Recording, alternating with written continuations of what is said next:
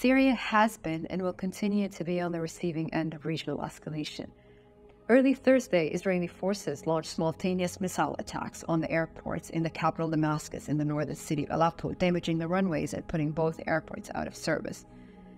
It remains unclear what the immediate objective of the attack was, but as a result, the Iranian foreign minister, who was scheduled to visit Syria, had to divert his plane and push back his visit.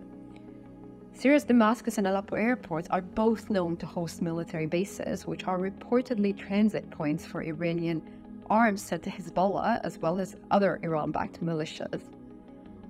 Immediately after the escalation between Hamas and Israel, we've seen some cross-border exchanges of fire between Israel and Iran-backed militants, specifically in southern Syria, and Israel has sent reinforcements to the north to thwart any Hezbollah attack. None of this is new, though. These tit-for-tat cross-line attacks are reoccurring in Syria, and this is not the first time Israel has targeted vital infrastructure, including airports, and it's highly unlikely that it's going to be the last.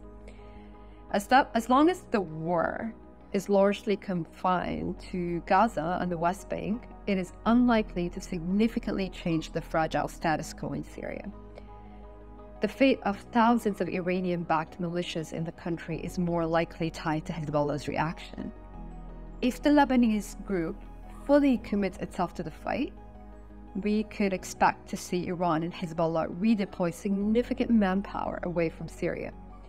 If they do it, it would definitely create a power vacuum that would be seen as an opportunity by various shades of militants who oppose Assad and his Iranian backers, as well as by pro-Assad figures who want to expand their power base.